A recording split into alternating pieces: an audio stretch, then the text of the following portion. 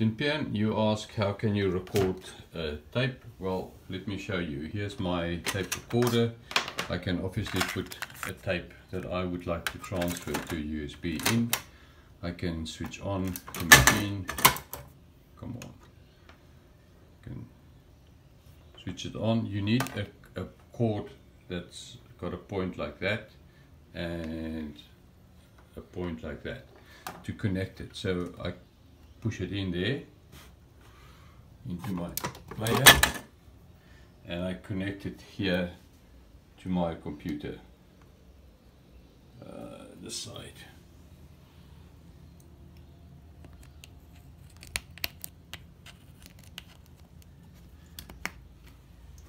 I just want to see if I can.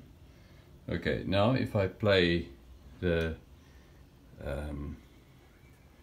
let me just see where to play tape.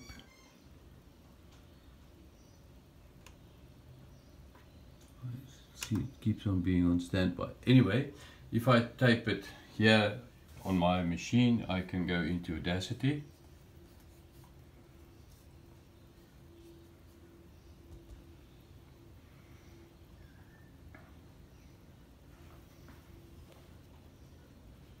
Once you've installed it, it will look something like this.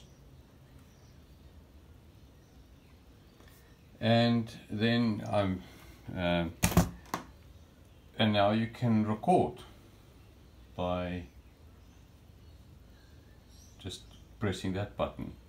You will see that it creates little waves up here, which means I'm now actually recording it. Once you've finished recording, the tape finished playing, you can just stop the recording. And then under here, File, you'll see there's something that says Export Audio.